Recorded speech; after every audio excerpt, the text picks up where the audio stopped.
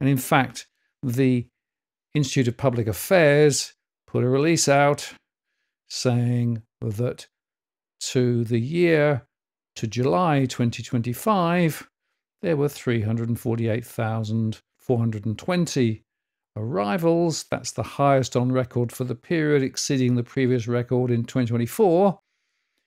And the net permanent and long-term arrivals in the July month was 68,960, which was the second highest July net arrivals on record, just below the record set in 2023 at 72,770.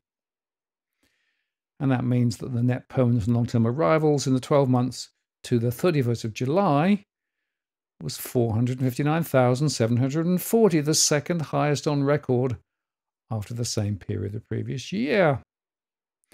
And Daniel Wild is quoted in their release as saying the latest data from the Australian Bureau of Statistics shows once again a record number of net permanent and long-term arrivals entered Australia in the first 7 months of 2025.